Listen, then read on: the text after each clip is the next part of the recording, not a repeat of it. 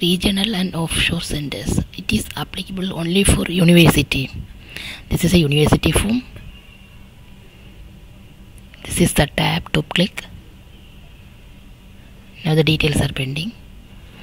Regional centers. Here it is asking whether the distance mode programs are there or not, and private extension programs are there or not, and regional centers are there or not. If you are giving yes in all the three, accordingly the tabs will be enabled in the form. And for private external program and distance educational mode programs, the enrollment tabs will be enabled accordingly.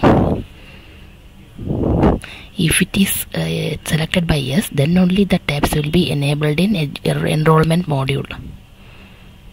This is for offshore center. Here we have to give all the details of offshore centers with the name, country, study mode, etc. Here distance mode is there and private mode is there because we have selected yes there, and regional centers also.